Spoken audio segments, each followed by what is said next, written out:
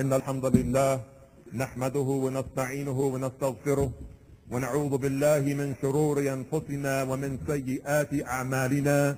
من يهده الله فلا مضل له ومن يضلل فلا هادي له.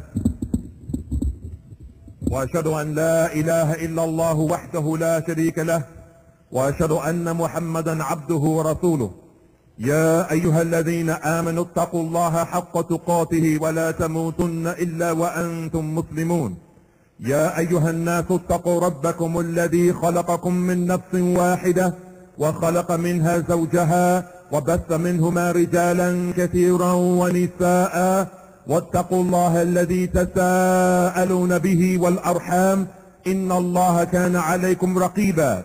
يا أيها الذين آمنوا اتقوا الله وقولوا قولا سديدا يصلح لكم أعمالكم ويغفر لكم ذنوبكم ومن يطع الله ورسوله فقد فاز فوزا عظيما. أما بعد فإن خير الكلام كلام الله وأحسن الهدي هدى محمد صلى الله عليه وعلى آله وسلم وشر الأمور محدثاتها وكل محدثة بدعة وكل بدعة ضلالة وكل دلالة في النار. ثم أما بعد.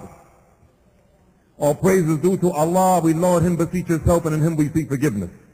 And we seek the refuge of Allah from the mischievousness of our souls and the wrongdoings of all of our actions. Whomever Allah guides, no one will be able to lead him astray. And whoever Allah leaves to be left astray, no one will be able to guide him. And I publicly bear witness that there is nothing worthy of worship as a deity except Allah. He's alone, He has no partners. And I bear witness that Prophet Muhammad sallallahu alayhi wa ala alihi wa sallam is His messenger. O you who believe, fear Allah with the fear that is due to Him and do not die except as Muslims. O humanity, fear your Lord who created you from one soul, and from that one soul is mate. And from the two of them countless men and women spread abroad in multitude. Remember the wombs that bore you and keep the relations of family ties among you, for surely Allah is a watcher over you. O you who believe, fear Allah and say that which is correct. Allah will repair your deeds for you and forgive you of your sins. And whoever obeys Allah and His messenger, they have achieved the greatest of successes in this life and the next. As to what proceeds, surely the best speech is the book of Allah, Al-Quran Al-Majid. And the best guidance is the sunnah of our beloved Prophet Abu Qasim sallallahu alayhi wa ala alihi wa sallam.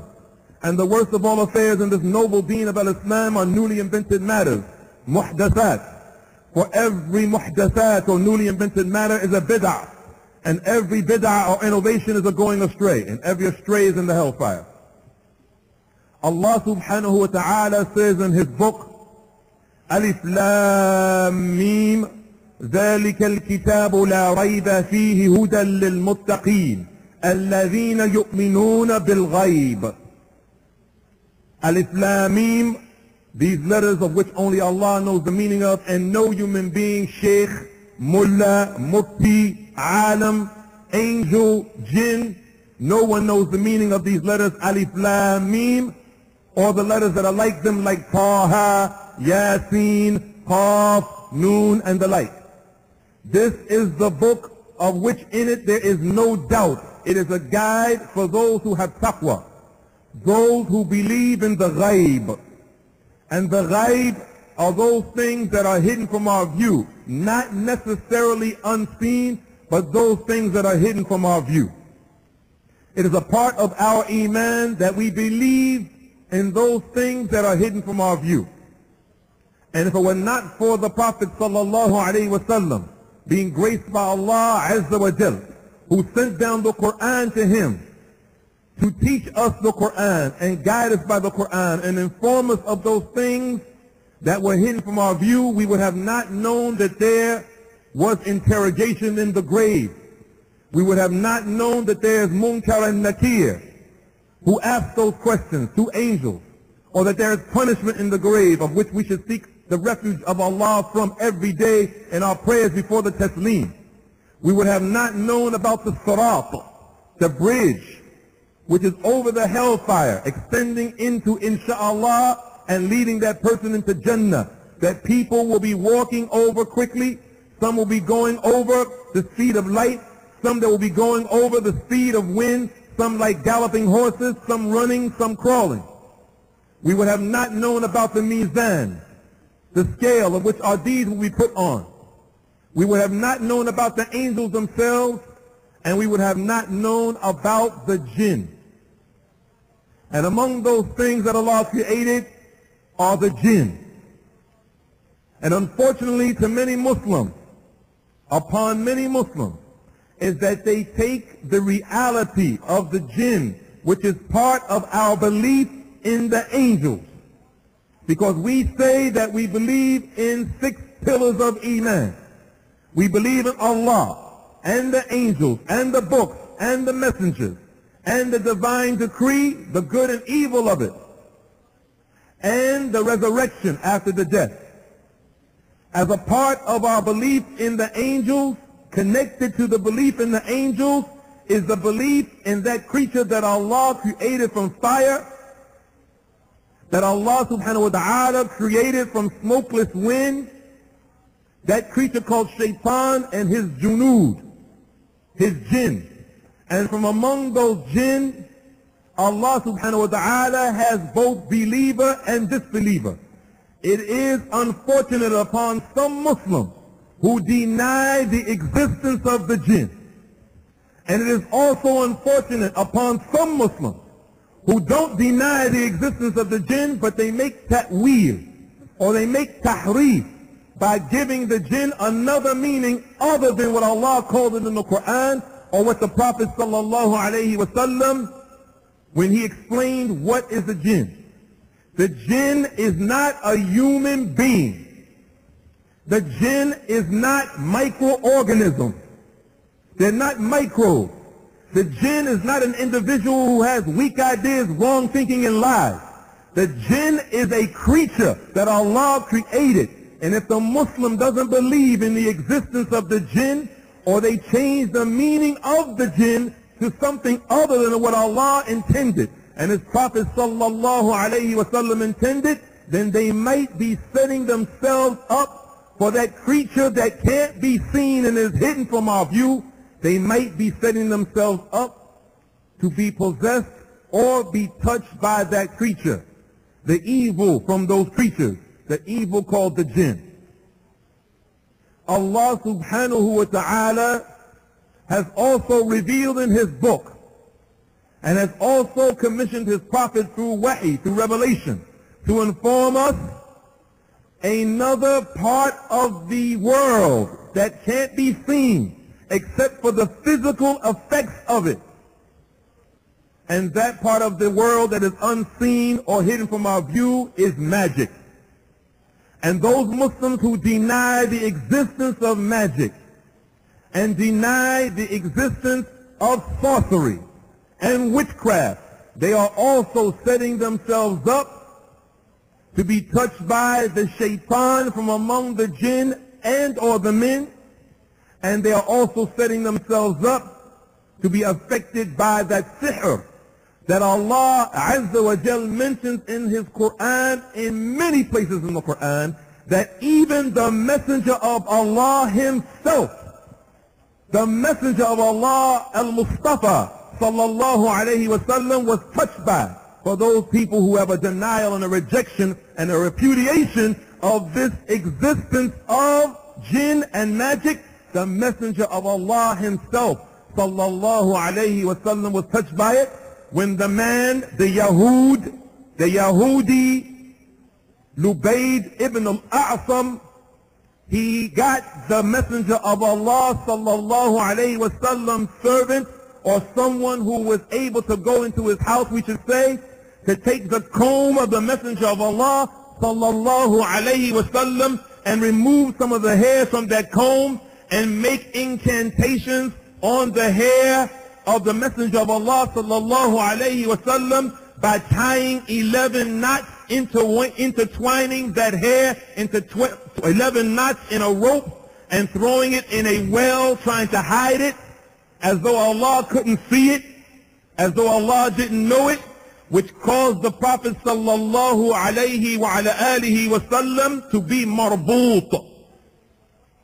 It caused the Messenger of Allah sallallahu alayhi wa sallam, the one that was able to go to all 9 of his wives and be intimate with them in one night, it caused the Messenger of Allah sallallahu alayhi wasallam to not be able to go to his wives the way he normally did in the past. And it caused the Messenger of Allah sallallahu alayhi wasallam's vision to be blurry. And it caused his stomach to be a little upset and queasy. And Allah subhanahu wa ta'ala, for those Muslims, may Allah guide you and all of us who deny the existence of these realities, these things that are hidden from our view. Allah subhanahu wa ta'ala revealed those two surahs in the Quran. At the end of the Quran, the 113th surah and the 114th surah, Al-Falaq wal-Nas. In that occasion, according to many of the Mufassirun, the scholars of Tafsir of the Quran, and according to one narration collected by Imam Ibn Jarir al-Tabari, that the Prophet sallallahu alayhi wasallam sent Ali ibn Abi Talib radiyallahu ta'ala anhu to that well, of which the Prophet was apprised of alayhi salam by way of revelation, and no one would have known that that rope was in that well unless Allah revealed it to them, and only Allah reveals to messengers and prophets. So he sent Ali radiyallahu ta'ala anhu to that well on the outskirts of Al-Madinah and Nabawiyah, and he retrieved that rope and brought it back to the Messenger of Allah as this narration records. And when he brought the rope to the Messenger of Allah sallallahu alayhi wa ala alihi wa sahbihi wa sallam, that rope that had 11 knots in it, with the hair of the Messenger of Allah from the comb, that Jew, may Allah curse them, put on the Prophet sallallahu alaihi wasallam, blowing in the knots on each time that he tied it with the Prophet's hair. So when the Prophet's companion Ali radiyallahu ta'ala anhu was told what to do, Allah subhanahu wa ta'ala had him recite, قُلْ أَعُوذُ بِرَبِّ الْفَلَقِ مِنْ شَرِّ مَا خَلَقَ وَمِنْ شَرِّ غَاسِقٍ إِذَا وَقَبَ وَمِنْ شَرِّ النَّفَّاثَاتِ فِي الْعُقَدِ, and the evil of the blowers in the knots when they blow. وَمِنْ شَرِّ حَاسِدٍ إِذَا حَسَدَ. 5 ayat. قُلْ أَعُوذُ بِرَبِّ الْفَلَقِ مِنْ شَرِّ مَا خَلَقَ وَمِنْ شَرِّ غَاسِقٍ إِذَا وَقَبَ وَمِنْ شَرِّ النَّفَّاثَاتِ فِي الْعُقَدِ وَمِنْ شَرِّ إِذَا حَاسِدٍ إِذَا حَسَدَ وَمِنْ شَرِّ حَاسِدٍ إِذَا حَسَدَ. قُلْ أَعُوذُ بِرَبِّ النَّاسِ. 6 ayah. مَلِكِ النَّاسِ. 7 ayah. إله الناس. 8 ayah. من شر الوسواس الخناس. 9 ayah. الذي يوسوس في صدور الناس من الجنة والناس. And then Ali radiyallahu ta'ala anhu wardahu said, when I finished reciting those ayats, or when the Messenger of Allah finished reciting those ayats, and I blew on each knot with each ayah, the Prophet sallallahu alayhi wasallam looked as though he had been tied up and let loose.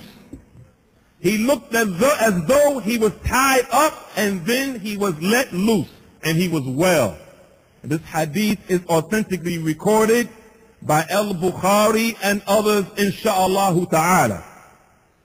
Brothers and sisters in Islam, as a part of our iman, we have to believe in those things that are hidden. And it is amazing, it is utterly amazing, that a Muslim in the so-called new millennium that the kuffar have us believe has some type of significance, that some Muslims can believe and understand and accept the fact that a person in Asbury Park, New Jersey, can go to a machine and send a letter, encrypted or otherwise, to a person on the other side of the planet, and it reached there in less than minutes. And a person not believe that a jinn could reach a person in less that time from another place. It is amazing that a Muslim can still believe that people can listen to other people's voices by this machine called telephone, and now wireless.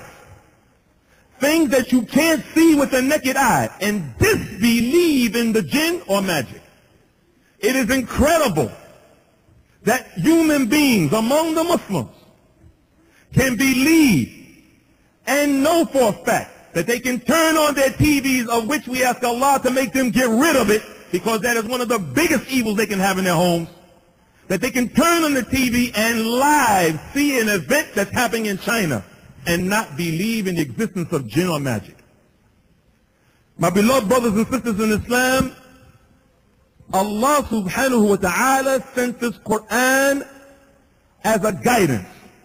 And Allah also sent this Quran as a mercy. And along with that guidance and that mercy, Allah Jalla Jalaluhu sent down this Quran as shifa. He sent down the Quran as a healing. The Quran is just not a spiritual healing, but it is also a physical healing. And we find in the time of the Prophet sallallahu alaihi wasallam and the time of the Sahaba, while he was alive and after he died sallallahu alaihi wasallam, that the companions of the Messenger of Allah sallallahu alaihi wasallam used to recite over people and spit with a spraying type of spit called nafas over the people and be healed by the permission of Allah subhanahu wa ta'ala, blowing over them.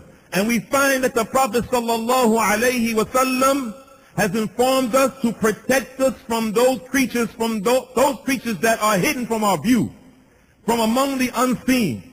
That when we go to bed, it is important for the Muslim to take the end of his towel or a towel or something like it and wipe his or her bed every night before they go to bed. To wipe off the bed, because you don't know what was in that bed hidden from your view. We're not necessarily talking about crumbs that you ate from the crackers that night or a sandwich. This deen goes beyond those things of the physical life. They dwell into the spiritual realm as well, things that we cannot see. So even if there was nothing that had fallen on your bed that you can't see, you should not reject the sunnah of Rasulullah sallallahu alayhi wasallam, as some people attribute to Imam Malik when they say he said, as-sunnah kasafinat Nuh, man rakibaha faqad naja, wa man takhallafa anha faqad halak. That the sunnah is like Noah's ark. Whoever rides it is saved and receives salvation. And whoever abandons it, meaning jumps off the boat of the sunnah, they will drown, and they should drown. So the people who reject the sunnah of the Messenger of Allah sallallahu alayhi wasallam, when they pull back their sheets and spreads and they don't see anything on the bed, so they don't wipe their bed, you are abandoning the ship called the sunnah, and you don't know what of the unseen might affect you. And then the Prophet sallallahu alayhi wasallam has informed us in other narrations that when you go to bed at night, you should make the recitation of Ayatul Kursi. And this is not in Urdu. This is not in Punjabi. This is not in Russian or French or Creole. This is not done in English. This is done in the Arabic language. And you will get no benefit. And Allah knows best, you will get no benefit if you recite these ayat in any language except the Quran. Because it is the Quran that you get benefit from. Not English, not Urdu, not French, not Bengali, but Arabic. Recite Ayatul Kursi before you go to bed. And in another hadith, the Prophet sallallahu alayhi wasallam has informed us that we should recite Qul huwa Allahu ahad, and Qul a'udhu bi rabbil falaq, and Qul a'udhu bi rabbin nas. Then cup our hands and blow in our hands and wipe as much of our bodies that we can. As much of your body that you can reach with your hands after reciting those 3 surahs 3 times and spitting or blowing with nafas in your hands.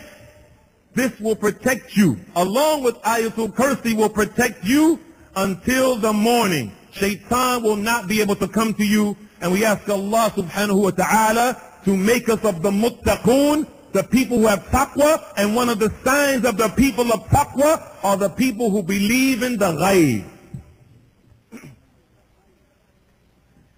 Alhamdulillahi Rabbil Alameen. ونصلي ونسلم على أشرف الأنبياء والمرسلين نبينا محمد وعلى آله وأصحابه أجمعين وبعد. My beloved brothers and sisters in Iman, Allah subhanahu wa ta'ala, He wants us to be pleased with those things that He has given us of the good of this life. Allah subhanahu wa ta'ala loves to confer upon His slaves those things of the felicities of this world.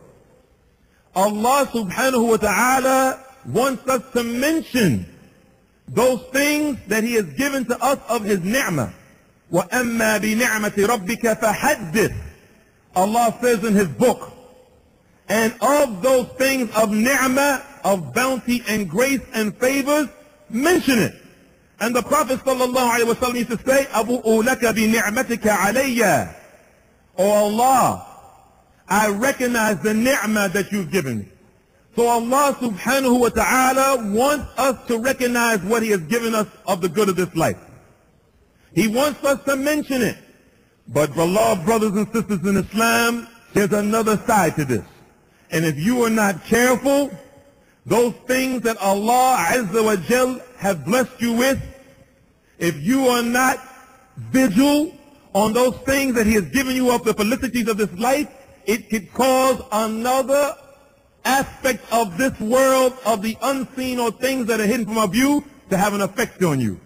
And those things are al-hasadu wal-aynu. Al-hasadu wal-aynu. Jealousy and envy and the evil eye. And Allah subhanahu wa ta'ala, as we have mentioned in the first part of the khutbah, He has informed us to seek refuge with Him from the evil of the hasid when he hasad. Min sharri hasidin idha hasad. Envy and jealousy is something that will have not only a spiritual effect on you if it is cast upon you by the unknowing or knowing individual, but it is something that can even have a physiological effect on you. And this is why the Prophet sallallahu alayhi wa sallam, he has said, and inshallah this hadith is authentic, inshallah, استعينوا على إنجاح الحوائج بالكتمان فإن كل ذي نعمة محسود. The Prophet sallallahu alayhi wa sallam, if this narration is authentic from him, he said, seek the success of all of your needs by being silent. Seek the success of all of your needs by being quiet. Meaning, don't tell anybody that you're getting ready to get $400,000. Don't tell anybody or don't tell everybody that you're getting ready to marry so-and-so. Don't tell everybody or anyone that you're getting ready to receive such and such or you have such and such. Because surely everything that has a ni'mah in it is envied by the people. And the first sin that was created in the heavens, the first disobedience in the heavens, was the disobedience and the sin of hasad, of jealousy, of envy. That thing of which a person wished that the other person didn't have. And in some cases it goes beyond that. The person not only wished that that person didn't have it, they wished that they would lose it and it would come to them. This was the first sin in the heavens. And the first sin on earth, and all the other sins sprung from that, was also jealousy and envy. The two sons of Adam alayhi salatu wassalam wa ala nabiyyina kadhalik, one of them that is commonly known as Qabil, had an aversion in jealousy for his brother that is commonly known as Habil, and Allah only knows their true names. So my beloved brothers and sisters in Islam, this thing of al-hasad is real. This thing of jealousy and envy is true. And so is the evil eye. And every single person that sends out the evil eye, whether they do it knowingly, and if they do it knowingly, it is worse, or they do it unknowingly. Every person that sends out or casts the evil eye on someone, it doesn't mean that they were jealous. But every jealous person that sends out the evil eye, it doesn't mean that he did it maliciously. But know for a surety that the evil eye is real, as the Prophet sallallahu alayhi wa sallam said, al-aynu haqq. وَلَوْ كَانَ شَيْءٌ سَابِقُ الْقَدْرِ لَسَبَقَتْهُ الْعَيْنِ. That the ayn, the evil eye, is real. It is real. It is not allegorical, metaphorical. It is real. And if there were anything that could supersede or cancel out the qadr, the divine decree of Allah, it is the evil eye.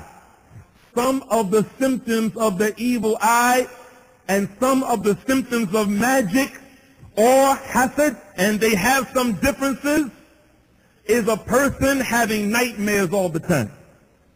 And if a person has nightmares all the time, constantly, this is not only one of the indications of evil eye, but it also might be one of the indications of magic or even jinn possession. Also, when the person has an aversion for listening to the Quran, if you find that you don't like to hear the Quran and you turn it off quickly and you turn on some music or you turn on something else, then know for a surety you're in trouble. If you dislike hearing the adhan and you wish that the adhan wasn't being called, then know for a surety you are in trouble, and you might be touched by shaitan.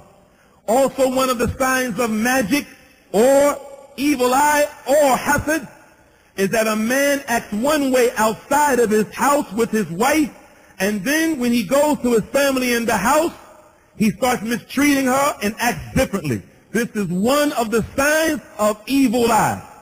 Also, one of the signs of evil eye is frequent miscarriages from the pregnant woman. Also, losing consciousness is one of the signs of magic. Having epileptic fits, of which the Prophet ﷺ used to seek refuge with Allah from junoon. He used to seek refuge with Allah from madness and epilepsy. Also, one of the signs of evil eye is that when the person, or hasad, is that the person starts becoming impotent. They can't go to their wives. When they think about their wives and they're away from them, they have sensuality in themselves. But as soon as they get close to their wives and they try to be intimate, they cannot have an erection.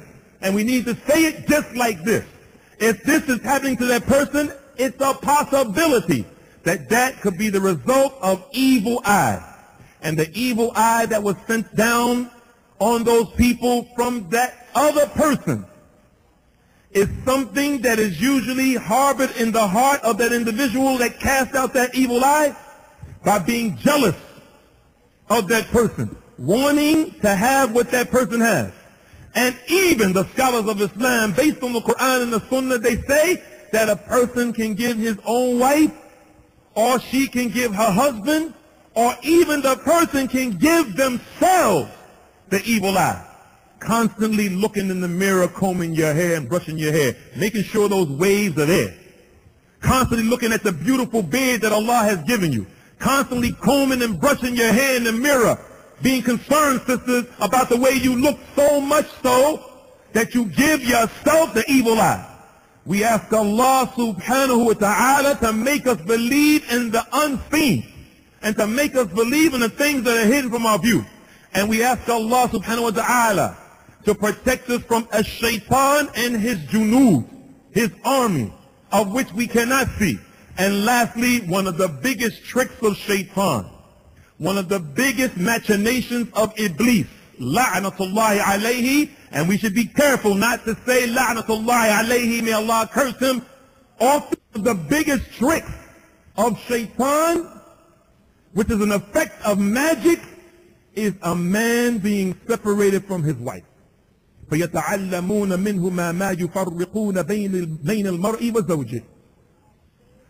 Allah subhanahu wa ta'ala says, and they learn only from those two individuals, Harut and Marut, that which would separate a man from his wife. And the Prophet in the hadith in Muslim, sallallahu alayhi wa sallam, he said that shaitan places his throne over water. Shaitan places his throne over water. And in the beginning of the day, he sends out his saraya. He sends out his junood. He sends out his army. And they come back saying, after he asks them, what have you done? And the shaitan is answered by them, فَقَدْ فَعَلْتُ كَذَا وَكَذَا. I've done this and that. And the shaitan says to them, Iblis says to them, مَا صَنَعْتَ شَيْء. You haven't done anything. مَا فَعَلْتَ شَيْء. You haven't done anything. Then the others come back and he says, what have you done? And that jinn, that might be from among the human beings also, that jinn comes back and he says to the Iblis, I stuck with so-and-so and didn't leave so-and-so until I caused him to be separated from his wife. And then the hadith from the Messenger of Allah, whom we believe that what he said is true with no allegory, because there's no allegory in the Quran. And there's no allegory in the Messenger of Allah's revelation that he received. None. It doesn't exist. Then the Messenger of Allah sallallahu alayhi wa sallam said that Iblis draws near to that person, that jinn, and he embraces that jinn. And then he says, Ni'ma anta, anta, ni'ma anta. Yes, you're the one. You're the best one. The one that caused separation from a man and his wife. So sisters in Islam and brothers in Islam who get on the phone or send emails or faxes or otherwise whispering to the Muslims in their ears by whatever means of communication Allah has gifted us with. Those of you who cast these arrows, shooting them from your satanic bows into the hearts of other Muslims, which causes them to have suspicion about their husbands or wives, their husbands or wives that didn't necessitate it, then know for a surety that you are of the saraya of a shaitan. And we seek refuge with Allah subhanahu wa ta'ala from as-sihr, from magic. We seek refuge with Allah subhanahu wa ta'ala from an-nujum, astrology. We seek refuge with Allah subhanahu wa ta'ala from necromancy. We seek refuge with Allah subhanahu wa ta'ala from the jinn. We seek refuge with Allah subhanahu wa ta'ala from the evil eye and al-hasad. And we seek refuge with Allah subhanahu wa ta'ala from you. From you who cause a man and his wife to be separated. And we ask Allah subhanahu wa ta'ala to make us true followers of the sunnah, believing in every single thing that was revealed. For surely, as the Sahaba used to say, and the Tabi'un, that when the Quran was coming down, the sunnah was coming down with it. وَأَقِمِ الصَّلَاةِ